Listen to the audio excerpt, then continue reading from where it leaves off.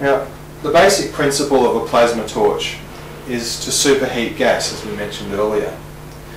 Now, the initial starting procedure of a plasma cutter, particularly a high definition plasma cutter, is to initiate a high frequency charge in the electrode.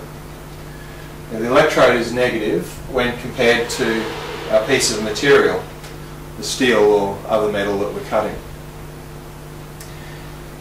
When the high frequency charge is enabled in the electrode, nothing happens at this stage.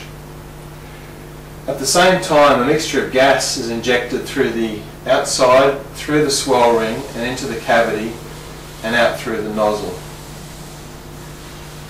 Now, this gas is a particular mixture and it can vary, but it usually comprises of gases such as oxygen, nitrogen, even compressed air. Because the gas is flowing over this highly charged electrode, it becomes ionized. What that does is it creates a conductive path between the electrode and the workpiece. This allows the arc to actually jump through the air like a bolt of lightning.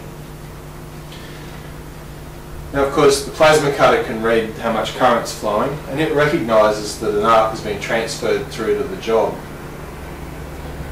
Well, how does it react? The plasma cutter control unit will change the gas mixture, and at the very same time it will engage the cutting current. Now, this is much higher in power than the starting charge. It's much higher in current, but actually lower in voltage. This creates a large DC current that flows through the gap between the electrode and the workpiece. Now, because the gas is flowing through the same orifice as this high current charge, it actually melts. It becomes so hot that the gas is no longer a gas, but it's a plasma. And this plasma is in fact what does the cutting as it streams through the material. The swirl ring, as I drew earlier, creating a vortex, means that as the gas is coming down, it creates a very, very high speed vortex, and the gas swirls as it's being emitted. Now, this can do several things, but the main purpose is that it gives some control over the gas, so that it's not just simply spraying out, but it's confined into this column.